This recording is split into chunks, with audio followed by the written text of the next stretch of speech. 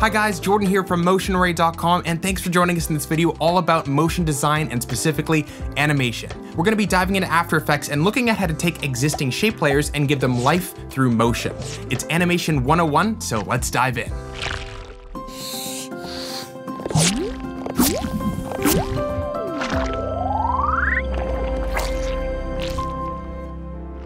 So in different videos, I've actually already created the storyboard to the intro sequence that you just saw. And I've also already gone through After Effects to create the base shape layers needed for each of the individual elements that you've seen in that intro. But besides the basic timing, we really don't have anything moving, and this is where animation comes in. Now, even though we're recreating that intro sequence you saw at the beginning, we're not actually going to be creating it with all the stylized versions and all the bells and whistles. It's going to be a lot more basic. This is so that you can feel comfortable following along step by step, even if you're relatively new to After Effects. This is also so we can focus in on some of the more core elements of animation, and the best place to start is going back to our storyboards. We have here a circle in the center of frame, check, bounces up, and starts to morph into a triangle. Okay, so let's start with a simple little bounce, and one of the things that we're gonna need to create that are called keyframes. A keyframe is just basically a marker that tells your program to have a specific value for a particular parameter at a particular moment in time. So for us, we can create a keyframe for the position of this circle by toggling this drop down here, or by hitting the P key on our keyboard. Over here is this little stopwatch symbol, and that's how you start creating your keyframes. Before we click on it to create a keyframe, we have to know where our playhead is in our timeline, because wherever it is, that's where our keyframe is gonna show up. So let's move it to the point where we want our circle to start moving. Not at the very first frame, but let a little bit of time pass. Just some breathing room. So right here feels about good. So let's click to add a keyframe, but you should notice that nothing changes. This is because we only have one keyframe. Basically, we're telling our shape to be here at this point in time, but there's no other information that's telling it anything different, so there's no movement. We need to add another keyframe either before or after it in order to change that information. So let's add one by moving our playhead forward a little bit, and then all we need to do is change the position of our circle.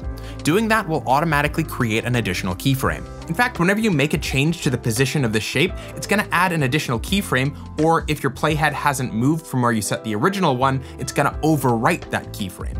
We just moved it up a little bit here. You can move the position by either clicking and dragging on the object itself, or by using the position parameters here. The first set of numbers here is the horizontal positioning value. Changing these numbers will change the position in either the left or the right direction. And the second number here is for the vertical position. So we can click and drag on the second value here to move the position of the circle up. So now that we've moved it up, let's move our playhead back to the start and press spacebar to see what we've actually created. Really basic movement. Whenever you have two or more keyframes present, the movement happens in between those keyframes. And when that second keyframe has passed, no more motion happens because there's no more information telling After Effects to change the position. It remains where that last one ended off. But now we don't want our circle to stay in the air, we want it to come back down for a second bounce. So we can either lower it back down again manually, or what we can do is click on the first keyframe and copy it with Control or Command C. Then let's make sure our playhead is in the correct position, and then we can paste that same keyframe in this location with Control or Command V. The benefit of doing it this way is that you get exactly the same position that you started at. Pixel perfect, which would be really hard to do just by trying to line it up manually. Now we can play back our animation again and see what we have. A little trick here is that if you drag these ends in, or with your playhead in a specific position, hitting the B or the N keys, you can set the in and the out points to loop your playback in just this region. So clicking spacebar allows us to see only what's happening in this region here. This is what we have.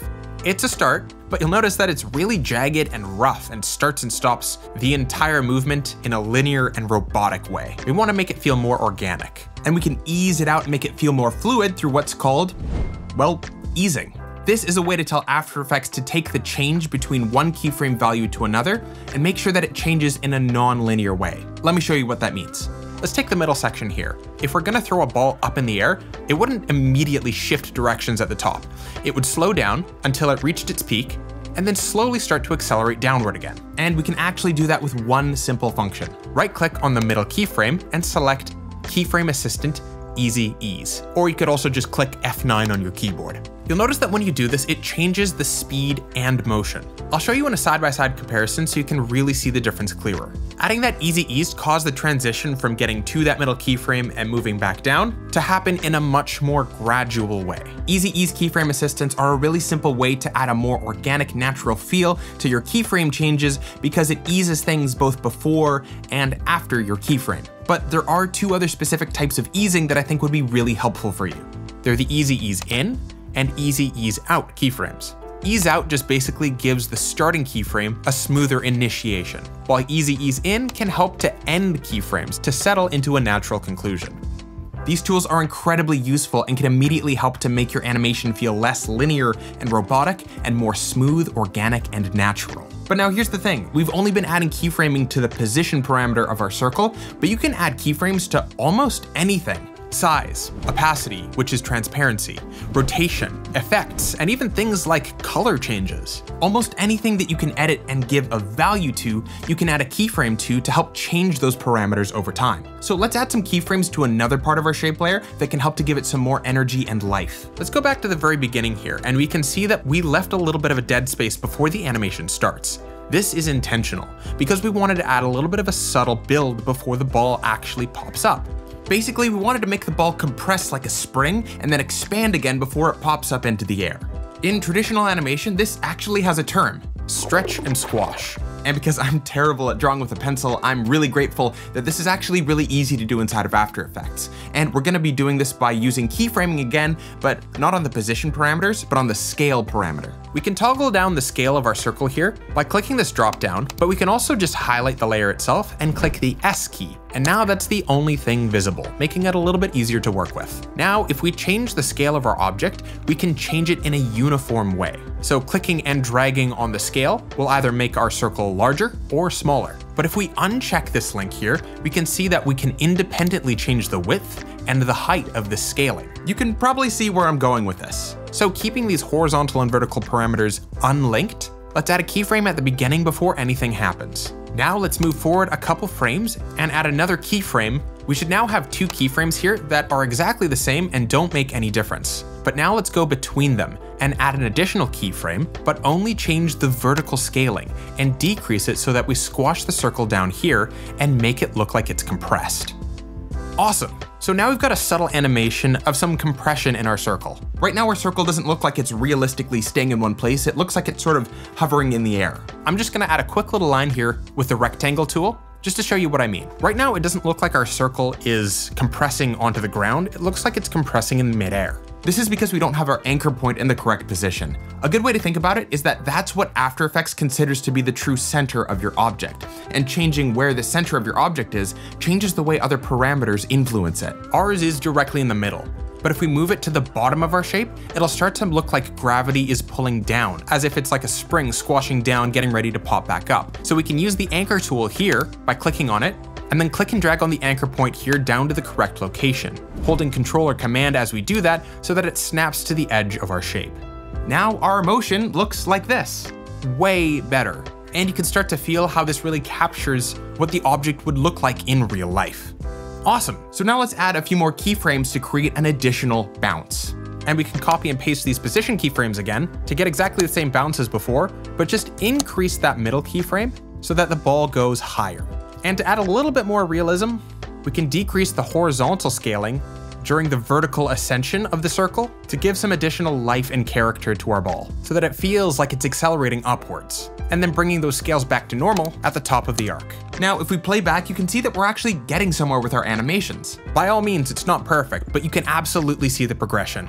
And you can see how much of a difference adding those easy ease ins and outs makes to giving an organic feel to your motion. But you might want to have even more control over how those keyframes interact, more than just a binary yes or no to whether or not there's easing. And this is where the graph editor comes into play. Highlight the keyframes or the parameters that you're interested in, and then you can click on this button to change the layout of your timeline to go from portraying simple keyframes to showing you a graph editor for the actual motion of your object. There's a lot of different ways that you can use this feature, but I feel like the best way to start with and the most intuitive way to start with is through what's called the speed graph editor. A lot of animators will like either the value graph or the speed graph, And please play around with them and find what one is most intuitive to you personally. But if you're just new to After Effects and you don't know where to start, in my personal opinion, I feel like it's easier to understand the changes to speed rather than the changes to position, but that's just my personal preference. So you can select the kind of graph you want to use by going down here to this icon and selecting it. And for me, I'm going to choose Edit Speed Graph. Here, now our keyframes are displayed as a representation of how fast the object is moving.